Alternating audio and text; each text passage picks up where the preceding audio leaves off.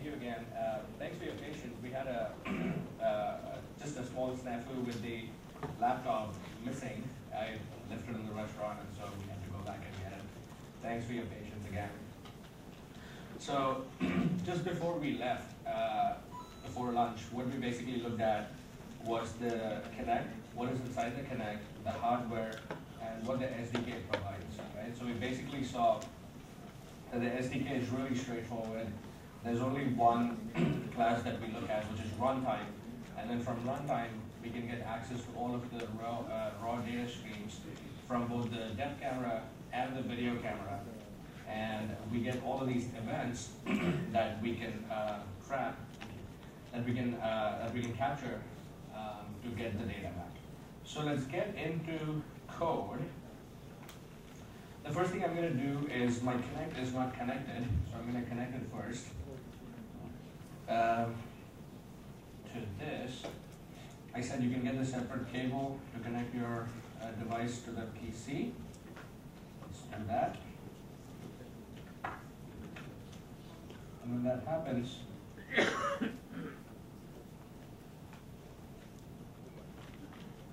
you see that it's connected now. So one of the important things about the Connect is it'll just show up in your device manager. Right-click properties, device manager. And in here, you'll actually see the Connect show up right under, there it is, Microsoft Connect. You basically see the Connect device, the Connect cameras, both the 3D and the VGA, and then the Connect array control device, right, the microphone array. The important thing also is when you install the Connect, it automatically gets installed in your Windows system as a default mic, right? And so that's the reason I was saying that you can use the Connect with any of your applications that use the Windows, the speech API or the recording API, because at the end of the day, the Connect microphone array is just another microphone that Windows by default recognizes. So that's a very good thing as well. So having looked at this, let's actually open up Visual Studio and build a Connect application. Now, how many of you worked with Visual Studio in the past? Just a quick show of hands. Okay, so that's about half the audience. Okay, so that's great.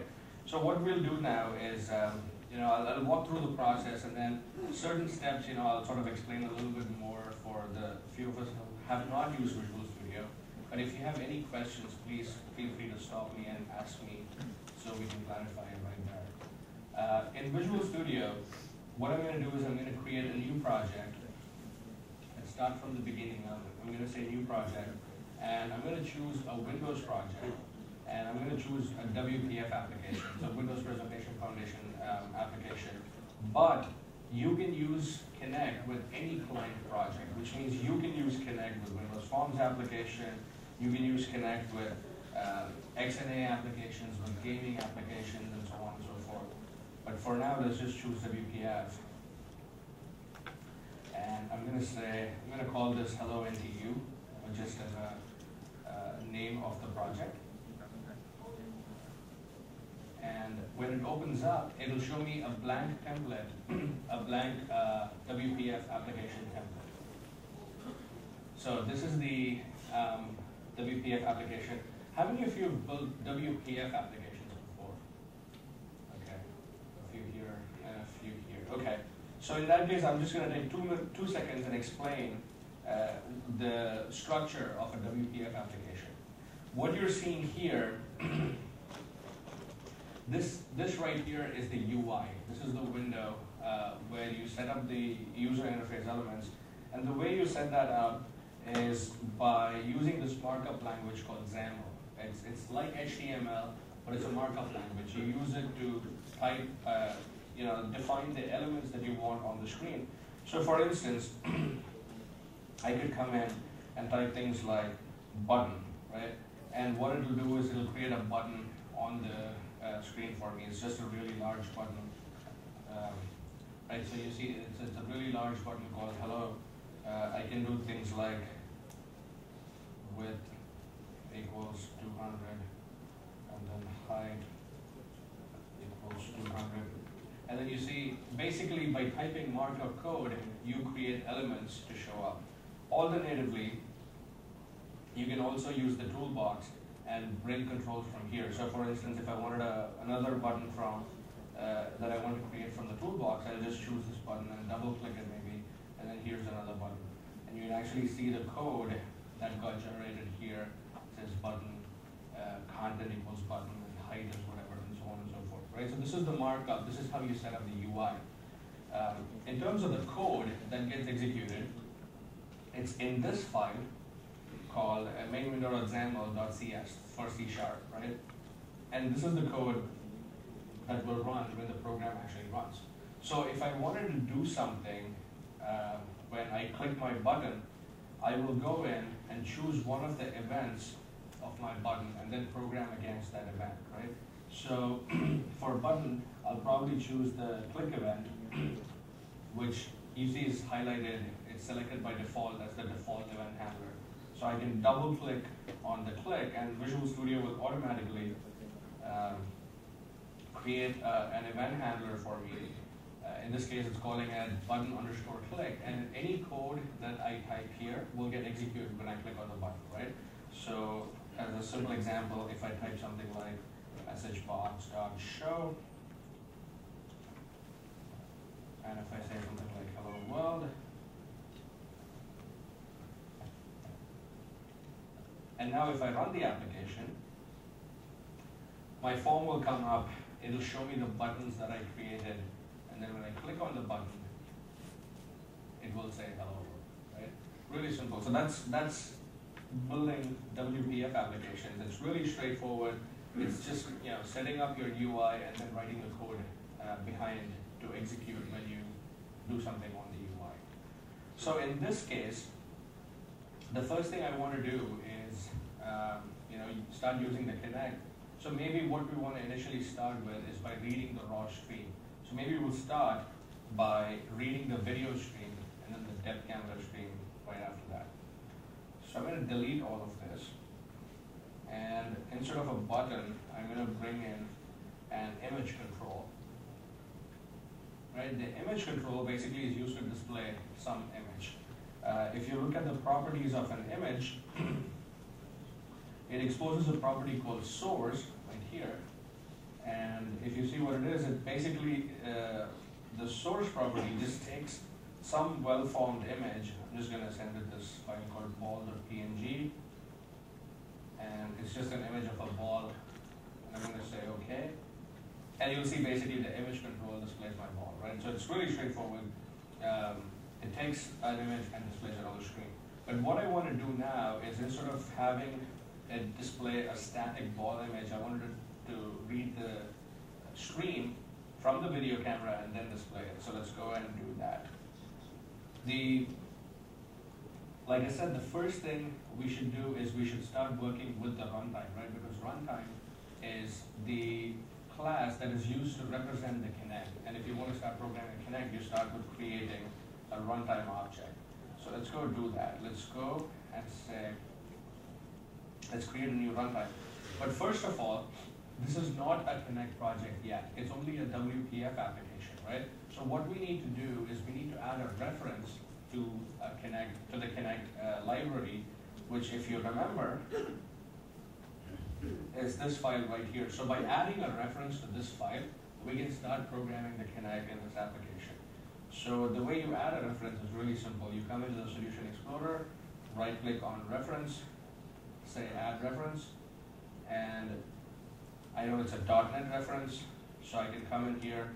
I'll see a lot of DLLs that I can add a reference to. The one that I'm looking for is called Microsoft.research.connect.dll. And so I'm just going to sort this by name and then search for Microsoft.research.connect. There it is. I'm going to say, choose this, say OK. And now what it's going to do is it's going to add it to my list of references in this project. Now I can basically, what that allows me to do is it allows me to now access all of these classes from within my project. It allows me, it brings in all of this functionality into my project. So the first thing I want to do is use the runtime class. So I'm going to create an instance of runtime. So I can basically say something like Microsoft.research.connect.nui.runtime. I can call it connect, right? But every time you don't want to be typing such a long name, so what I could do is I could take this whole thing and make it into a using statement. So now if I say using Microsoft.research.connect.nui, then I don't have to type the whole full name over and over again. I can just call it runtime and I'm good to go.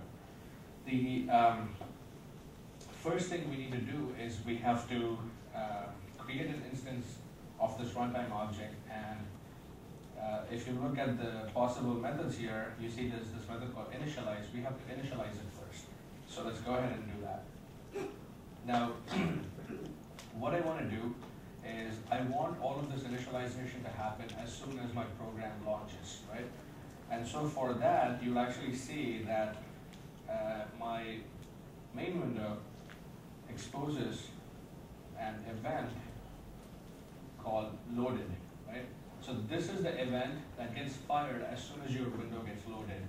And so we're going to use this event to basically instantiate our connect and initialize it. So basically what I'm going to say is connect equals runtime runtime.connects, and then pass in 0. And this is how you do connect chaining actually. So if you have, say for instance, 3 connects connected to my PC, if I have 3 connects connected to my PC, I would basically choose which connect I'm initializing by choosing 0 or 1 or 2 here. And depending on how many connects you have, this connects collection will have that many elements. If you look at what this connects is, let me show you what it is. Runtime.connects is a collection, and it exposes a property called count, right? And so runtime.connects.count just basically exposes how many connects you have connected to your runtime. In fact, let's do that really quick. Before we write any line of code, I'm going to basically do this. I'm going to say messagebox.show runtime.connects.count.toString, right? We're not doing any button clicks anymore, so I'm going to delete this. So now what's going to happen is, as soon as my project gets loaded up, my window underscore loaded is going to execute, and the only thing that's going to execute from within is it's going to show me the count of the number of connects I have connected to my PC. So I'm going to run this, it loads up, I get this window that says 1, right? So it tells me I have 1 connect connected. Right, let me show you something else. Let me unplug this connect. Right, now I unplugged it. Now if I run it, it's going to come and say 0. Does that make sense? Right? It tells you the number of connects you have connected. All right, sweet. So I'm going to connect it back, and hopefully it's been detected. Now it says 1, so that's good. Okay, so and basically this is how you do connect chaining. You can find out how many connects you have connected, and then you can initialize all of that. So I know I have 1 connect, so what I'm going to do, I'm just going to initialize that. Connect equals runtime.connects, and just choose the first one. Choose the first one, right? Normally you would run it in a loop to initialize all the connects, but for now I'm just going to say I only have 1, so go with it. The next thing I have to do after creating or instantiating a connect is to initialize it, right? So I have to basically come in and say connect.initialize. And now you see that Visual Studio is telling us that initialize actually takes 1 parameter, right? And the parameter is of type runtime options. So what Visual Studio is smart enough to do is it knows that the parameter I'm going to pass in is of type runtime options, and so IntelliSense automatically highlights runtime options here. So all I have to do is press dot, and it'll tell me all the different properties in that runtime options enumeration, right?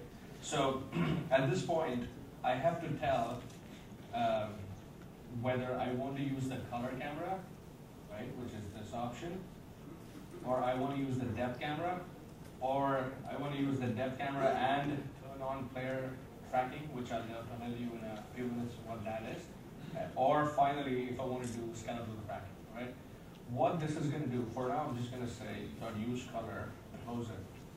But what this is going to do is this. Let me show you really quickly. What that initialize statement does is when you call initialize in the API, it actually comes in and initializes, it actually sets up the driver chain in one of these subsystems, whether it is a subsystem for the video stream, whether it is a subsystem for the depth stream, or whether it's a subsystem for the skeletal tracking that comes up. So it basically initializes the driver subsystem, and that's basically what we're doing when we say connect.initialize. Now the next step, let me take you back into Reflector. So what we just did was we did the initialize. You see that there's also an uninitialize that we should make sure we call every time the program closes, right? So what we should do is when my program, main window, fires the closing event or the closed event, which means the program is shut down. And see, here's the closed event. Let's double click it. Here's my event handler that gets created for me. I'm just going to come in and say connect.uninitialize. And what this is going to do is it's going to do two things. It's going to release all of the resources that my Connect is using on my USB subsystem, and it will close the Connect driver stack. Right? So that's basically, this is how you start writing any Connect project. You basically instantiate your Connect, you write code to initialize your Connect with whatever option you need. For now, I'm just going to say use color, and then you remember to sort of uninitialize it when your program actually closes. So that's this is the whole initialization step of the Connect. Once you basically do the initialization, which is right here, we are free to basically at this point start using any of these streams, your video stream and your depth stream and so on and so forth. The first thing let's do is basically we want to read a stream from our video camera, so let's go start using that. I'm going to say connect.video stream dot, and these are all of the options that my video stream supports. If you want to use the .NET Reflector to find out all the options that video stream supports, come in here and just click on video stream, and you see that it basically is a type of something called image stream. So click on image stream, and these are all of the methods, and these are all of the properties that an image stream supports. So when you do the dot here, what you're seeing here is exactly these options right here. Right? So this is a good way to learn about an unfamiliar API when you're programming it for the first time. So use .NET Reflector and Visual Studio side by side to understand how all of it comes together. But if you look at all of the methods in image stream, you see that there's only 3 methods in fact. There's the get next frame. It seems like it's used to read a frame from the buffer. We'll get to that in a second. There's an option for get valid resolutions, right? We'll get to that in a second as well. But it seems like this is the pertinent option right now, to open the stream, right? So let's go and do that. So I'm going to basically say connect.videostream.open, and now you basically see that it takes about 4 parameters. The first one is stream type. So I'm going to say dot, just to see what all the valid options are. And I see that there are 3 options: depth, invalid, and video. So this time I want to basically get the video stream from the RGB camera, so I'm going to say video. Then the next option is something called pool size. And I'll take a second and explain what pool size is. Inside the Connect, we saw that it has the cameras, right? But it also has a small amount of memory, right? So what happens is when the Connect actually reads data, it reads data and doesn't send it directly to your PC or to the Xbox. It reads the data and stores it in its memory buffer. There's a small memory buffer inside that the data then gets stored inside that memory buffer, and then the application, whether it's on the PC or the Xbox, reads the data from the memory buffer. right? It doesn't really read the data directly from the camera. Does that make sense? Right? It uses a shared memory mechanism where the camera writes the data to a memory, and then the PC program reads the data from the memory. They don't really talk directly, and it's a best practice because you don't. This way, you are able to do. You're able to get a huge advantage, which is multiple programs can actually access the memory at the same time, whereas only one program would be able to access the direct camera at a time, right? So because of the shared memory architecture, you can have multiple accesses happening at the memory. So what this value pool size is asking us is, it's asking us how many frames of memory should it allocate for storing the video frame buffer. So what I'm going to say is the option I'm going to choose is 2, and here's the reason why. If I choose only one memory frame, then there's a possibility of a reader-writer lock happening. So when the Connect is writing into that memory frame, my application cannot be reading from the frame at the same time, right? And when my application is reading it, Connect can't write to it at the same time. So you can basically create a contention lock. So if you say 2 at least, then Connect would be writing into one frame, whereas you could be reading from the other frame. So at least 2 is a good idea. You can go more than 2. The maximum limit is 4, but you really won't need to use 4 frames unless your PC is really slow or something like that. 2 is a safe number to go with in terms of allocating memory frame. Okay, the third option is where you denote the resolution of the image you want to retrieve from the camera, right? And it's an enumeration again of type image resolution. I'm going to say dot, and you can actually see that there's actually 1, 2, 3, 4 options where it's 1280 by 1024, 640 480, 320 by 240, and 80 by 60. Important thing to remember here is that the video camera, the RGB camera, returns resolutions of 1280 by 1024 and 640 by 480, whereas the depth camera returns a resolution of either 320 by 240 or 80 by 60. Right, so you have to sort of keep that in mind. I think the final version of the SDK when it launches will make it even more specific. I think we'll end up calling RGB resolution 1280 to 1024 and depth resolution 640 or 320 240 and stuff like that. Right now it's a little confusing, but it seems like you can actually choose this to go with the video, but then when you run the program it'll error out because a video resolution can only be 640 by 480 or 1280 by 1024. So I'm going to choose 640 by 480. And then the final option that it's asking is something called image type.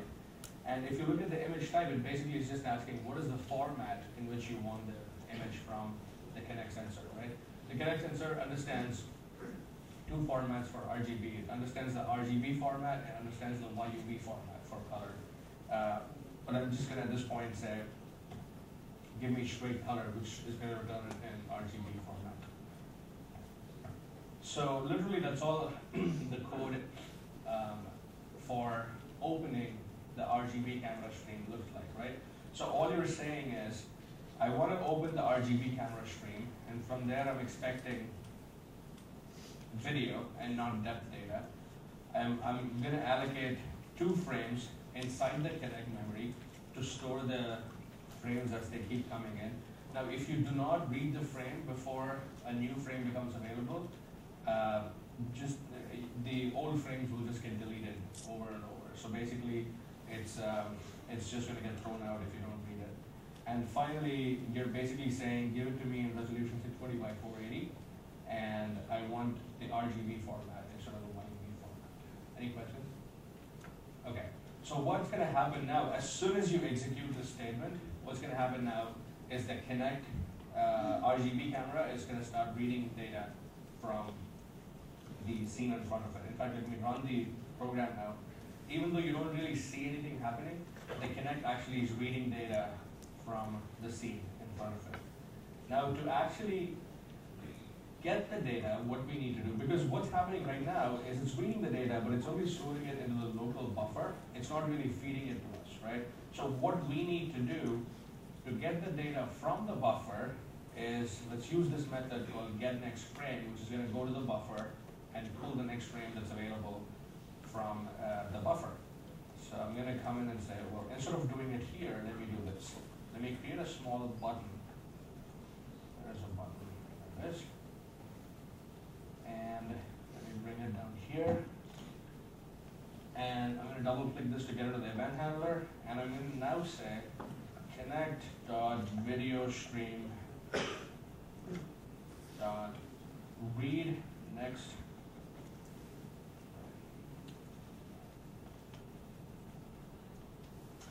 Okay, connect.videostream read or get next frame, wasn't it? Yeah, get next frame.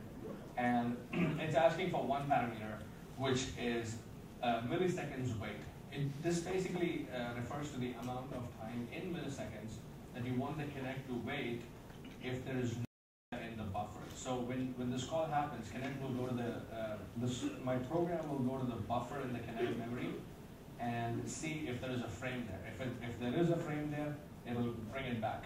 If there is no frame there, if the buffer is empty, this wait time, whatever you provide in milliseconds, is going to say, block the program for, in this case, 1,000 milliseconds or 1 second, wait for a frame to get generated, and then bring it back, right?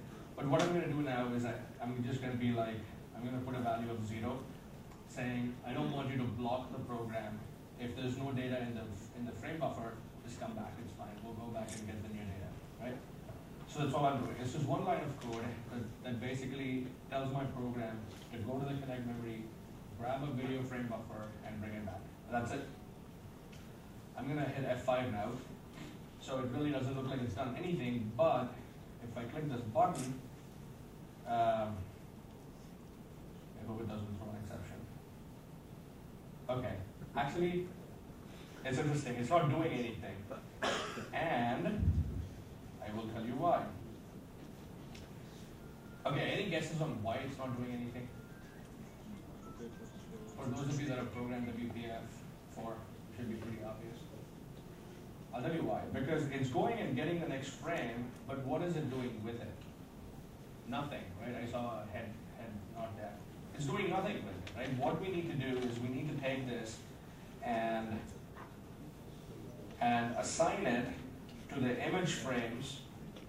You see, image has a property called source. We need to take that data and assign it to source. Only then will something happen on the screen. It's actually going and getting the data now, but it's just not doing anything with it. So what I need to do is basically do something like this.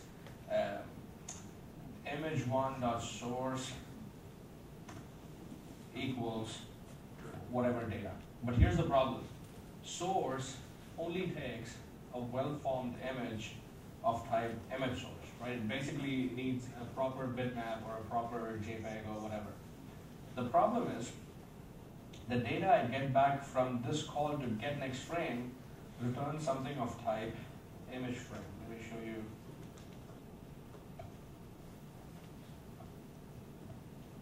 Image frame iframe equals, okay, image frame iframe equals get this, right? But here's the problem. I cannot pass it straight. Image1.source equals iframe. I cannot do this because the type that this returns is different from the type that this takes. In fact, if I run this now, you see I get a build error because it cannot convert it. And so we'll talk about how to make it into a format that's acceptable, but let's actually look to see what is the data that's actually coming back. So I'm going to delete this line, and I'm just going to say int I equals 0 or something, just to create some random line here so I can set a breakpoint on this, so that we can go execute the previous line and see what happens. So I run my program, I click this button, and now you see my breakpoint got hit, which basically means that this line already is executed. So let's go in and see what iframe is. Iframe we know is the image frame data type. So actually before we do that, let's go into reflector and see what image frame returns. Because remember, get next frame right here returns something of type image frame. So if I click that, it'll tell me what's inside image frame that I'm getting back, right? So what I'm seeing is a few properties. I think the most important properties are these three properties. First one is a timestamp, right? It returns the timestamp at which that image was actually read by the camera, right? It also returns a frame number, which basically is just a sequential number of the frame that was read by the camera. But the most important piece of data is in this property called image. We see it's actually of type planar image. So let's go in and see what it is. And you basically see planar image basically has these properties. It has a width and it has a height of the image. It has something called bytes per pixel, which basically denotes how many bytes does it take to denote one pixel in that image. But most importantly, it has this field called bits, which is of type byte array, right? It's just this really long number, actually this really long array of bytes that actually contains RGB values, right? So that's what bits is. So the data for the image lives in this field right here. So what we're going to do is, let's examine this in terms of what we actually got back. So you see in my image frame, I get a frame number back of 58, right? Which means after I open, this is the 58th frame that's being captured. My resolution is 640 by 480, timestamp is 1911. Timestamp is basically a number in milliseconds, right? So it basically means this image was captured 1.9 seconds after the camera was opened and stuff like that. But the most important piece of data we saw, it lives in something called image. So I expand this and I see that it has a height property of 480, width of 640, bytes per pixel of 4 because it's encoding in RGB format. R, G, and B are the components for red, green, and blue colors. Each takes 1 byte to represent because the value can range between 0 and 255. But it is inefficient to read 3 bytes of data from computer memory, right? You should read sort of in multiples of the register size of the CPU. So it's sort of getting into computer architecture now. But basically, suffice it to say, it is efficient to read memory in sort of multiples of 2, right? So 2 bytes at a time, 4 bytes at a time, and so on. So reading 3 bytes at a time is not efficient. So what happens is, even though it only needs 3 bytes of data to store red, green, and blue, it'll assign 4 bytes of data, where the 4th byte will always be 0, just so it can read it really fast. So that's your bytes per pixel right there. But the actual data lives right here in bits. And as you can see, bits is just a byte array that is 122, no, it actually is 1,228,800 elements long. And I hope you understand where this number comes from, right? It basically, let's actually see where this number comes from. It's actually just your 640 times 480, which is your resolution of the image, right? These are that many pixels in that image, and each pixel needs 4 bytes. And that is this number, 1,228,800 is this number right here. Right here. So literally, as you can see, it only contains data for each pixel in the image. And if you open it, you can actually see what I'm talking about. Oops, sorry. If you open it, you can see what I'm talking about. So the first 4 bytes are for the first pixel, top left, right? So you can see actually it's stored as BGR. So the value of B, blue is 61, the value of green is 69, R is 63, and then the 4th byte is unused, so it's going to be 0. Similarly, the next pixel is 58, 68, 57, 68, 63, 0. So you'll always find that the 4th element is always 0, right? It's just unused. But the rest are actually valid values from 0 through 255, indicating the intensity of that color channel and that pixel, right? So that is the format in which Connect returns data back. It's just raw RGB data. Now here's the fundamental problem. The format for my image control needs to be a well-formed image. It cannot be raw data.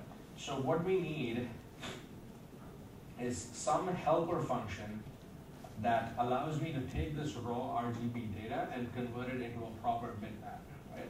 And so WPF, and that's why I choose WPF to program this, for this demo at least, is because WPF offers me this class called bitmap source that has a method called create, which does this exact thing that we're looking for. It takes raw RGB data or raw any kind of data, we'll see in a second, and converts it into a proper well-formed bitmap that we can then pass on to the image source control, right? So let's go see what we need to supply here. The first thing it needs is something called pixel width, right?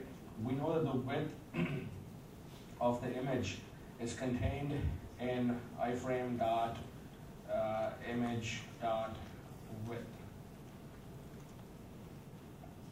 right? Similarly, the height is contained in iframe dot image dot height. So all of this data we are getting from the image frame that we pulled back from the Connect buffer. The next property it needs is something called a DPI, dots per inch, which is basically the display density of your screen or display unit. In all cases, except when you get a custom monitor, a high density custom monitor for scientific applications or engineering applications or architectural applications, in all cases, the value for DPI X and DPI Y is 96. Ideally, you would get this through the environment variables in Windows, but for simplicity, I'm just going to hard code them as 96 because in about 99.9% of the monitors in the world, this value is 96. The next property it needs is something called pixel formats. And you'll see basically pixel formats is an enumeration of all of the different ways in which you can encode an image, right? So we're basically going to say that I want you to encode this new image that you're creating as a BGR32, right? A blue, green, red 32 format. But you can also encode it in any other different, in sort of grays or with a BGRA with an alpha channel or whatever, right? So you can basically choose the kind of image that you want to output from bitmap source. But for now, I'm just going to say I want BGR32. And the fact that Connect returns it to us in the RGB format means that this is the format that we need to choose. Then it expects an option for something called a bitmap palette. A palette basically is a Windows item, which basically allows you to choose custom palettes. You know how in Windows, in fact, let me show you this. In Windows, if you go into, I believe it's personalize, and if you come in here and if you choose window color, no, not this. I forget where it is actually. Maybe it's in advanced. Oh, there it is. Or maybe it's not here. But there's this place in Windows you can go to where you can choose to change the default Windows color if you're either colorblind to a particular color, or if you need like a high visibility format or monochrome format, you can make those changes, right? So those are the custom palettes. So what happens with a custom palette is, if a window comes up and it has a green color, what Windows will do is, if you set a custom palette that takes away the color green and displays it an orange or something instead of a color green, the custom palette will come in and everywhere the screen is painted green, it'll paint over it with the color orange. But at this point, we don't really have any custom palettes, so I'm just going to say null. And then finally, it's asking me for the actual array of pixels, right, which is the actual data that needs to get rendered as a bitmap image. And so I know that that data lives in iframe.image.bits, right? Because bits is the big long array that needs to get converted into an image that can then get sent to an image control to get displayed on the screen. And the final property that my bitmap source control needs is something called stride. And I'll explain what stride is. Stride is basically the amount of bytes in one row of the image, right? So in terms of what it is, it's pretty easy to understand. So the amount of bytes in one row of the image can be denoted as iframe.image.width, right? Because this is the number of pixels in one row. times iframe.image.bytes per pixel, because this is the number of bytes per pixel. So multiplying these two gives me the amount of bytes in one row of the image. Now I'm going to take a second and help us understand why stride is important. Now, you saw that the data in bits, right here, is just this long one-dimensional array. It's just this, series of numbers. Bitmap source or create needs to take this big series of numbers and convert it into a proper 2D image, right? Two-dimensional image. So we need to tell this control or this method how many pixels there are and how many bytes there are in each row, so that after reading that many bytes, it can take all the data that comes after that and compose it as the next row of images, and then as the next row. Does that make sense? When you paint a 2D image, you need to have a stride, right? And that's it. So basically what has happened now is bitmap source or create has taken all of the data that got returned from the get next frame method and converted it into a proper bitmap source, into a proper bitmap. And the best part is, since it returns a bitmap, I can just feed it directly into my source property of my image. So does that make sense? What I'm going to do is just basically say image1.source equals blah, right? And now if I run my application, it still shows the ball, but now when I click the button, it basically returns that frame, that one frame from the RGB camera. Does that make sense? So let's do it again. Let's actually point it at Heidi. And then, oh, we can't see, not enough lighting. Okay, let's point it at that area which seems really well lit. There it is. You see, so every time I push this button, this call will actually go, grab the frame of memory, or grab the frame, the image frame that's in the connect memory, pull it, convert it into a bitmap source, and send it to this image one's source method. Sorry? It became a camera. It became a simple digital camera. There you go. Ta-da, ta-da. All that needs is like a little flash sticking up here, and you have a full-fledged digital camera. It's a little too big to put in your pocket, along with the laptop, but still, okay, it's a camera. So the key point is, I hope you understand, the key point I'm trying to make here is it actually took us how much? Let me rearrange my code a little bit so I can, all my uninitialized logic, let me move it towards the very end. And so the one thing I'm hoping you get to see is all of the code that we wrote is right here, which literally is 5 lines of code. I mean, it seems more because I've broken it into multiple lines, but in 5 lines of code, I was able to initialize or actually create an instance to my connect, create a reference to my connect, initialize it with the option saying I want to use the data from my color camera, and then I basically open the stream to my color camera. By saying video stream, I'm referring to the RGB or the color camera, and then I open the stream. At this point, at the end of this call, the camera is open, it's continuously reading data. Now, whether or not we use the data is pointless. It's actually continuously reading data, and all the data that it's reading, it's storing it in the buffer, in the frame buffer, right? The number that we set here, 2, it basically allocates 2 frames in its memory, and alternatively, it'll keep filling those 2 frames. If you haven't pulled the data, it doesn't matter. It'll just get overridden with the new frame that comes in. It'll just keep writing data in these 2 frames. What we're doing as a response to button 1.click is now we're finally going and reading the data that's stored in the frame. And since we cannot directly display the data that comes back from the get next frame call, we are basically passing it to this method called the bitmap source or create to create a proper well-formed bitmap that we then pass into image one's source property. That's all we're doing. That's basically it. Does that make sense? Yeah? Okay. Now this is slightly, if you think about it, it's slightly inconvenient because I mean it's reading data and all, but I have to keep pushing this button. You know, every time I want a new frame, I have to keep pushing this button. I think what this allows me to do now is show off the next major thing I wanted to show you, which is basically the events that the runtime class exposes, right? So over here, I basically have these three events. Video frame ready, which is right here, depth frame ready, and skeleton frame ready, right? So Connect basically what it does is after you open the video stream or the depth stream, it will start reading data.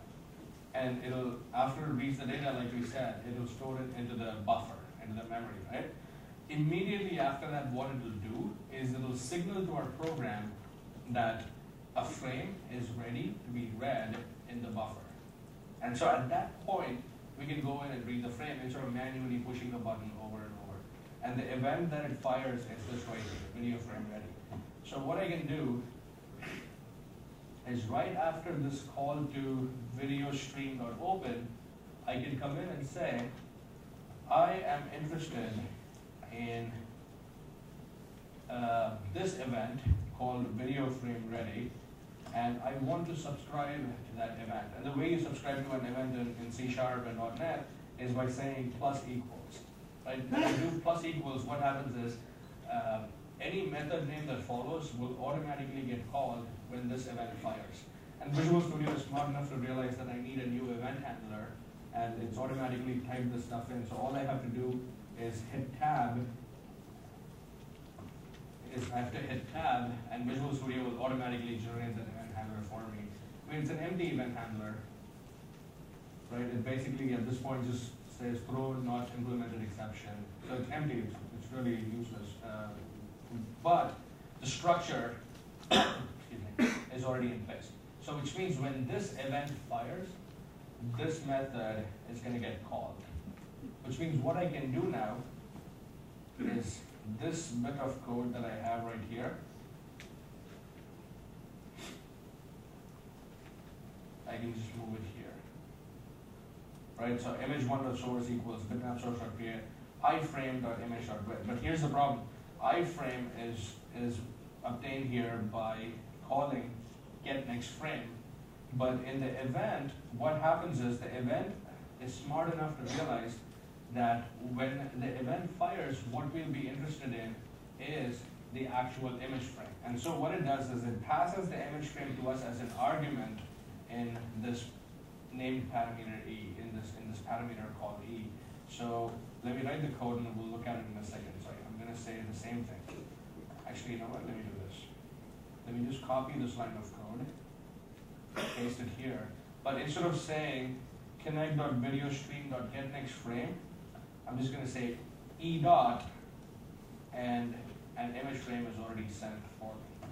So does this make sense? When Connect reads an image frame, it stores it to its memory, fires an event, and sends me a copy of this image frame. Which means my program doesn't even have to go to the Connect and pull it manually from memory. Connect is automatically sending me that copy of data, right? Or that image frame, that one frame of that image is automatically being sent to me. And then right after that, all I have to do is the code for doing the next thing is exactly the same. I just take that image frame, process that into a bitmap source, and display it in my image1 source, right? Now if I hit F5, let me say one more thing. Now this is going to keep running continuously, right? As soon as I open, Connect's continuously reading, continuously firing my event, continuously this stuff is getting executed. So now if I run the code, what do I expect to see? So almost like video, right? Continuously updating video. There it is. Right, so literally, this here is a very brief video camera demonstration. So it's just basically a sequence of individual frames that just keeps getting updated 30 times per second. So what do you guys think? Any questions so far? All right. So before we move on to the next thing, I also I had a couple of questions before the break about a couple of things that come back along with the video stream, which is, things like in the image frame, things like the timestamp and the frame number, useful for synchronizing and stuff like that. So let me show you what actually gets done, right? So in my main window, let me go in, and let me go into my toolbox, and let me add a label, right? A small simple label. Let me move this label here. Let me get rid of my button because I don't need the button anymore. So I have a label here, and I'm just going to copy paste the label again, and I have a label next to it. So this first label, I think is called label 1. Yeah, and the next label is label 2. So here's label, I think is label 1. Yep, and the next label is called label 2. So what I'm going to do is I'm going to just print out the information that I get in terms of the frame number and the timestamp in label 1 and label 2, right? So as we get each and every frame, what I'm going to do is I'm going to say label 1 dot content, I believe, yes. Label 1 dot content equals iframe dot frame number. So the first label is going to contain the frame number. The next label is going to contain the timestamp, right? So which means every frame it'll keep getting updated. Let's run this now and see what happens. So you actually see that these values keep getting updated. So this, the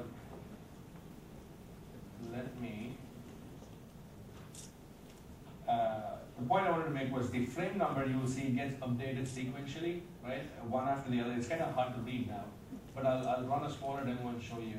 It actually updates sequentially, whereas the next number, which is a timestamp, is actually a raw measure of how much time has elapsed between this time, between one frame and the next frame, starting with 0. So where this will become really useful is if you're synchronizing multiple connects, or if you're synchronizing the feed from the video camera and the feed camera, it's always helpful to synchronize between frame numbers and timestamps, right? And that way you can be sure that the data that's coming from one camera subsystem is correlated with the data that came from the other camera subsystem. And this is especially crucial if you're doing across multiple connects to make sure that the data stays in sync. Because as you can imagine, with varying loads on the PC, you can imagine the data will actually get slowly out of sync, depending on, because Windows and pretty much any OS today is sort of the whole multi-program, multi-threaded architecture. So based on thread priority, based on process priority, so many things can happen. And the other thing also is the data that actually gets pulled from the Connect, the raw cameras in the Connect, is actually done by kernel mode drivers, whereas the data that gets sent into the program from the buffer is actually done using user mode drivers, right? So basically both are running as different threads in different priorities. So many things can get out of sync. So if you're doing anything even remotely complex across coordinating between images and depth and all of that, use frame numbers and timestamps. And it's literally as easy as this. Just call frame number and timestamp. The one other question that I got was about the tilt sensor, and the question was, can we control it manually? And the answer is yes, and let me show you how to do that. Let me bring in a text box.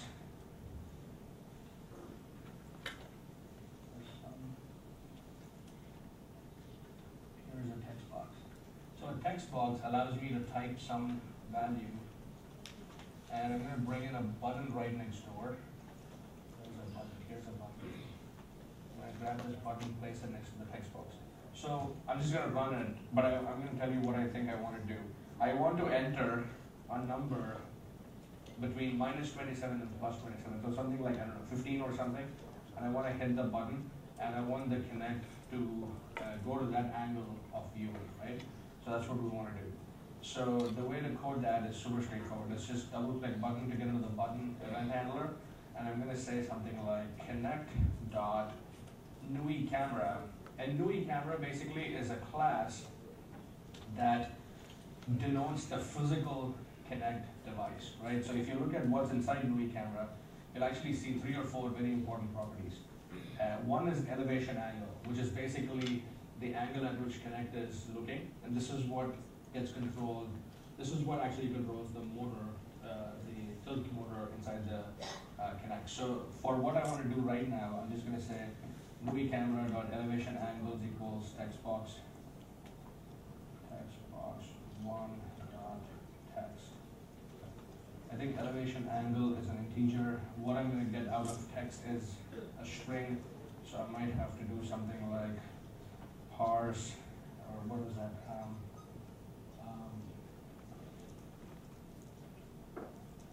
How do you parse dot?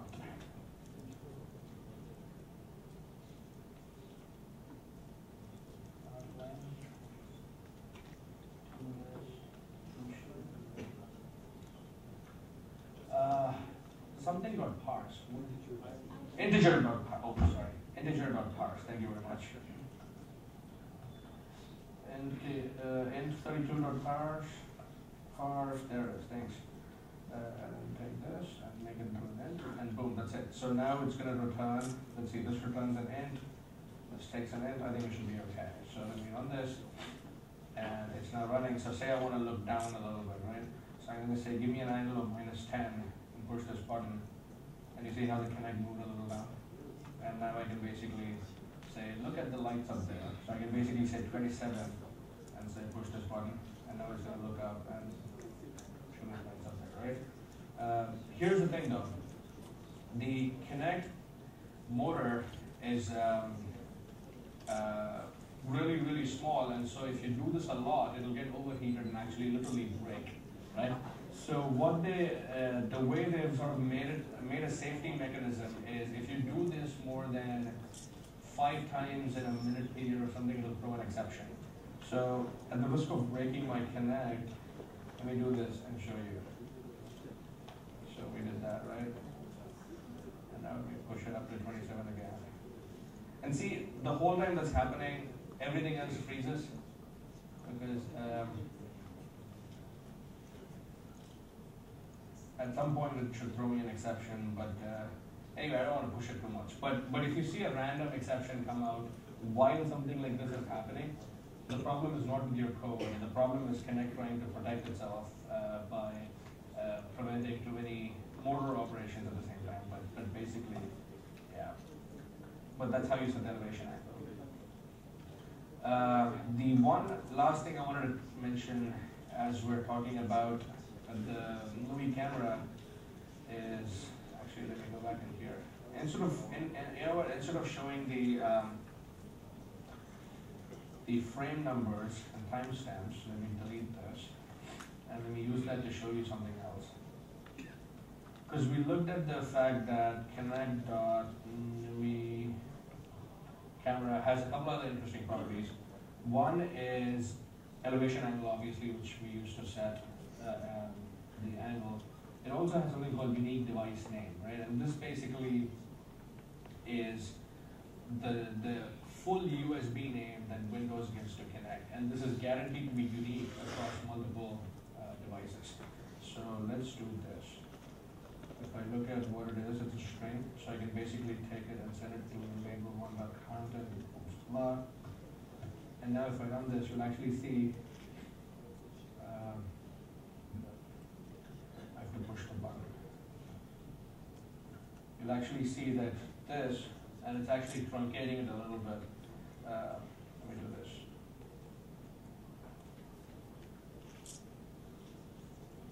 Let me grab label 2, get rid of it, make this really long. Let's run this again. Let's set the angle to 0 so it doesn't have to move. And even now it's truncating, but literally this number right here can be used to identify your Connect.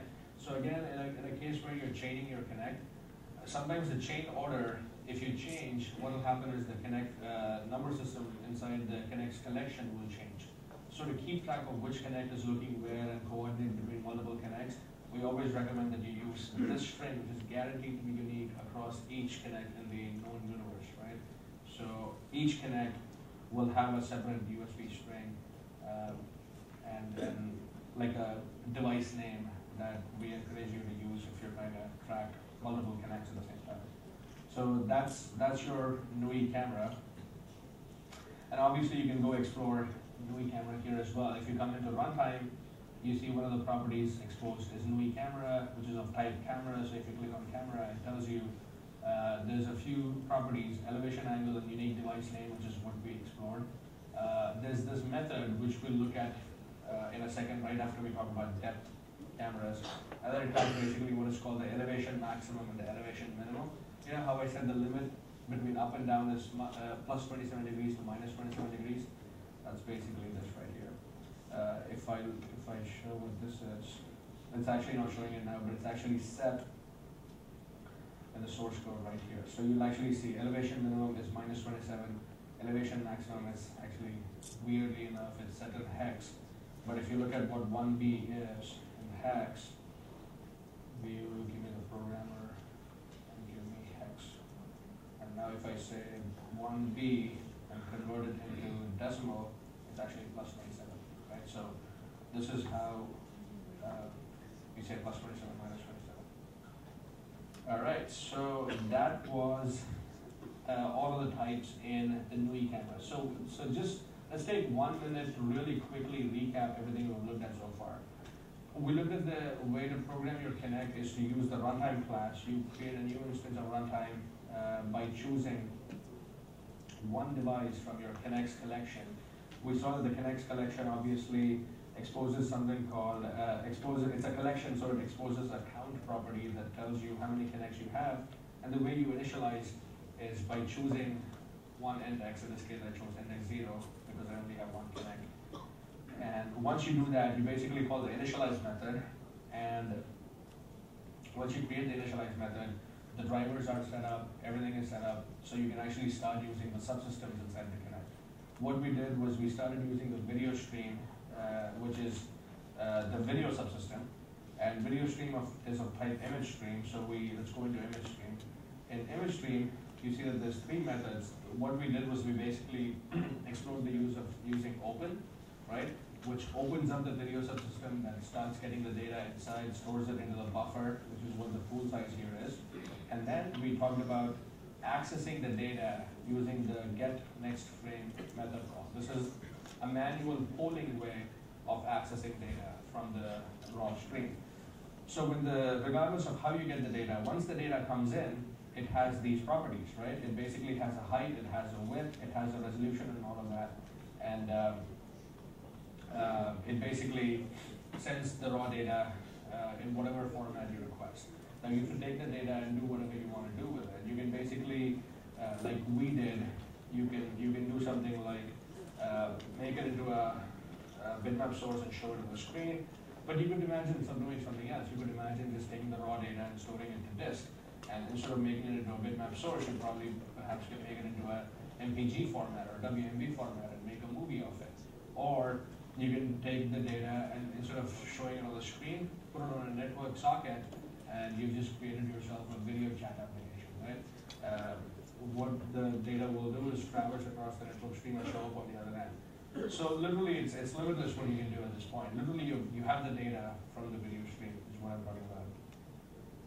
We also looked at the option of, instead of using the polling method with get next frame, we looked at the option of hooking onto one of these methods, in our case, the video frame ready event, which basically allows you to automatically get called every time a frame is ready in the buffer to be read. And the best part is when you do this, you don't even have to call the get next frame manually. The data, the image frame data from the buffer is automatically copied and sent to your event handler, where you can just basically take it and consume it any way you want. So, which is the current approach that we're using right now. When the video frame ready gets called, this event argument E has this property called image frame that has the relevant data already retrieved from the buffer. We also looked at a couple of properties in image stream, like not the image stream properties, but we looked at a couple of properties in, where was that? Yeah, we looked at, exactly, we looked at frame number and the timestamp properties, and we looked at a couple of properties in the NUI camera class, which basically represents the hardware connect device. We looked at the elevation angle, how you can set that, make the camera move, and we looked at how you can retrieve the unique device ID from your connect. So I know we've only looked at video camera yet. We haven't looked at depth. We haven't looked at skeleton. But the point I'm trying to make is if you understand where we are so far, you basically get connect program. Because I'm going to show you how to do depth and how to do skeleton right after this. But you're going to see that the process is exactly the same. The code we're going to write is going to be exactly the same, right? So this is sort of the fundamental building block of sort of the way to think about accessing data from the connect. Right? Any questions so far? Okay, cool. How are we doing on time? How much more time do we have? 1 hour, perfect. Okay. So why don't we do this? The next thing let's do is let's start working with depth data. So instead of having just one image, let me actually forget about images for a second. Let me come back into our source code. Let me show you how to start using depth data, because again, that's one of the coolest aspects of the Connect. But before I do that, let me show you a couple of slides, because I think it's going to help us. Okay, so we left off here. We looked at the different namespaces in Reflector. We saw that runtime is the most important class. Okay, this is important. We saw the different streams that are possible from the Connect. We looked at the color stream. The default resolution is 640 480, but it can also be 1280 by 1024 if you want. Now, I just have a quick comment to make here. If you do 640 by 480, your frame rate is going to be 30 hertz, right? 30 frames per second. If you do 1280 by 1024, your frame rate will drop to anywhere from 10 to 12 frames per second, right? So that's something you have to keep in mind. You're gonna be paying a price for getting a higher quality frame rate. If all you're doing is something like a chat application, it really doesn't matter.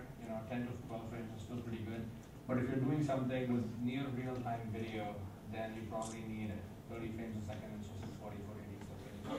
Similarly, depth stream is a 320 by 240 resolution. I also said that you can actually pull an 80 by 60 frame. It's a much lower resolution, but if you're tracking, say, only one human or something like that, that could be sufficient too.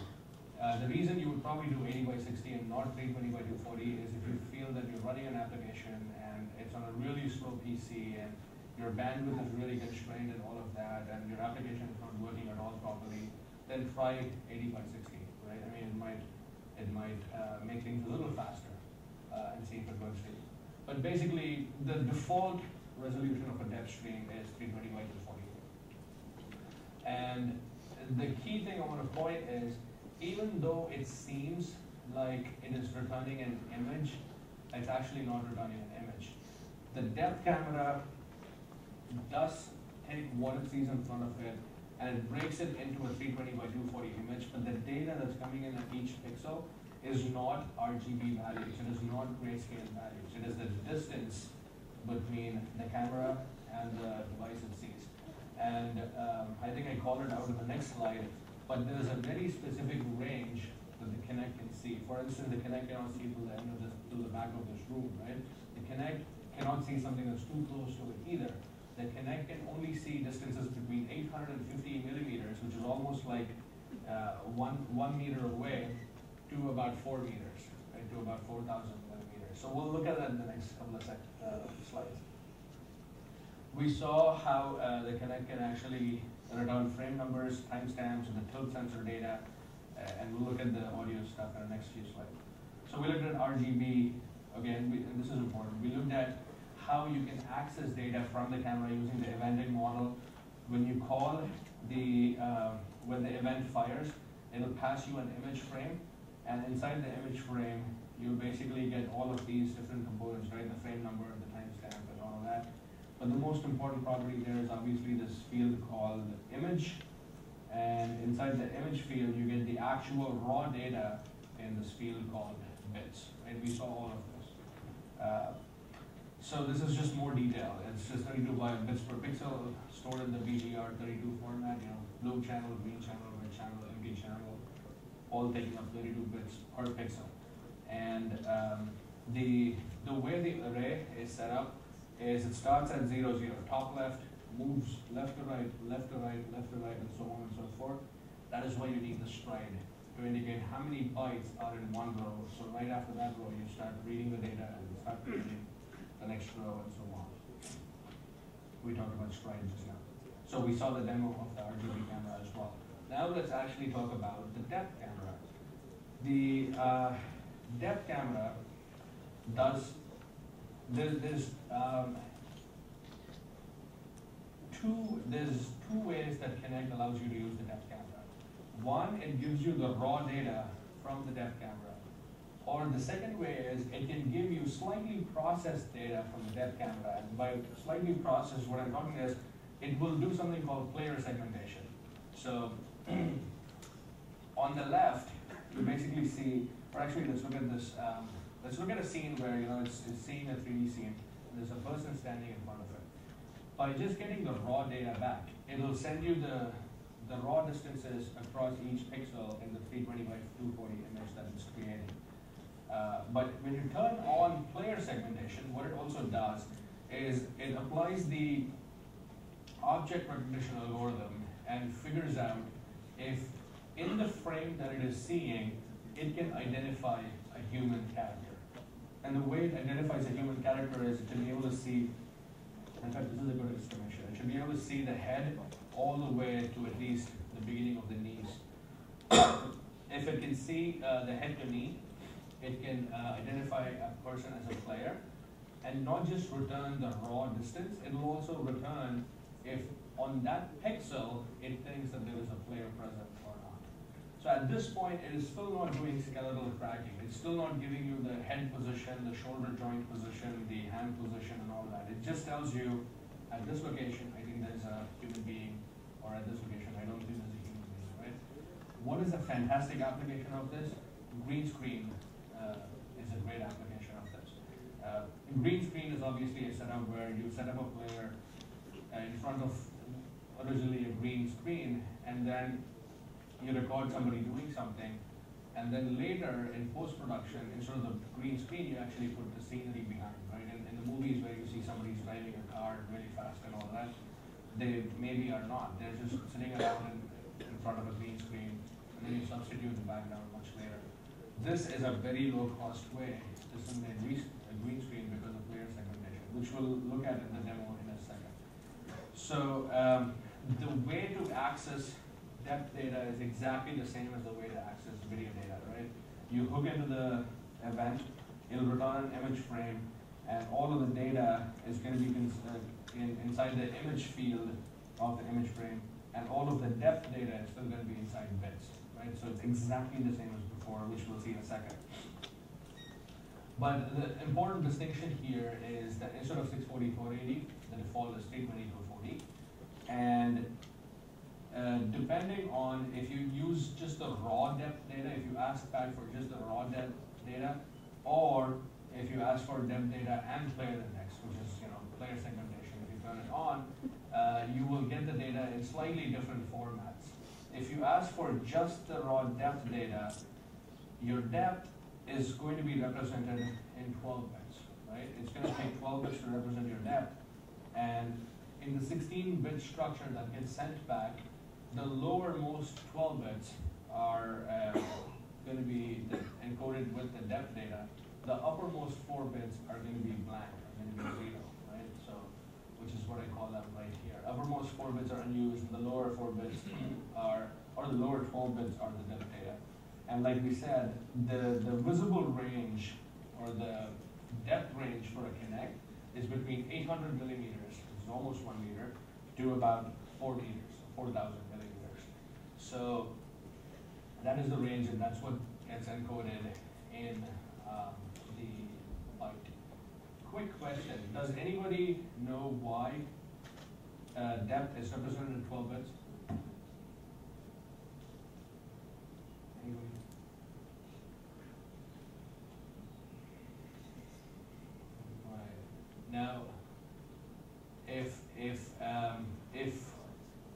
if the range of the connect were different, if instead of it being between 800 to 4,000, say had it been between 800 to 8,000, would we have needed more than 12 bits?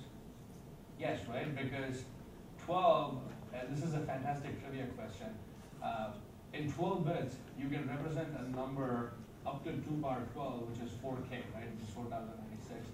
And as it so happens, since Connect can only look up to 4 meters, up to 4,000, 12 bits is exactly enough to represent this range. In fact, even 11 bits would not have been enough, even if you consider the fact that it can only go from 800 to 4,000. So effectively, it can encode 3,200 millimeters. You still need 12 bits to encode 3,200, because 11 bits were only encoded 2K, 2048. So that's the reason for 12 bits, and it's always a fun question. But literally that's what happens. You get a raw 12-bit image. Instead of getting RGB image like before, red, green, and blue channels, you get a 12-bit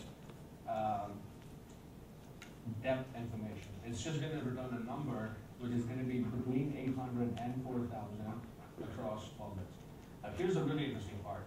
If you turn on player segmentation, which basically means if you say, Connect, I want you to identify human characters in the depth frame, then it will use 12 bits as before for the depth data, right? It will return the exact same depth data as before, but it will also return player mask in 3 bits.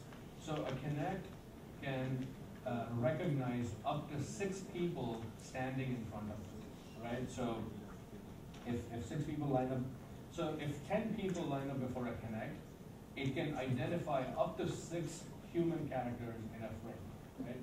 So the values for the segmentation mask will be between 0 and 6.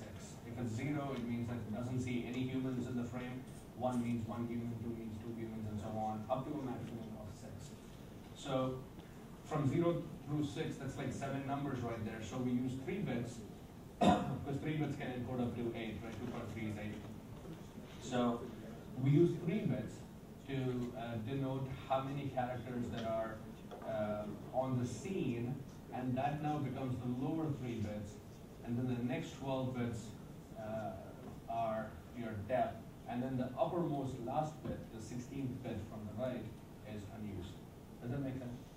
So when you use depth data, you have to be careful if you're using the use depth option, or if you're using the use depth and player index option, because accordingly, the content encoding system will change. And here's another interesting thing. All of these values are stored in little endian format. Everybody understands little endian, right? Little endian being, if a number is broken across multiple bytes, then let me tell you with an example. Say I want to represent, for those of you that don't know little endian, say I want to represent the number 12, right? The way I would write it is I would write the 1 first, and then I would write the 2 first, because as humans, we intuitively follow the big endian format, right? Whatever is the bigger number, we end up writing it first, right? So when I say 12,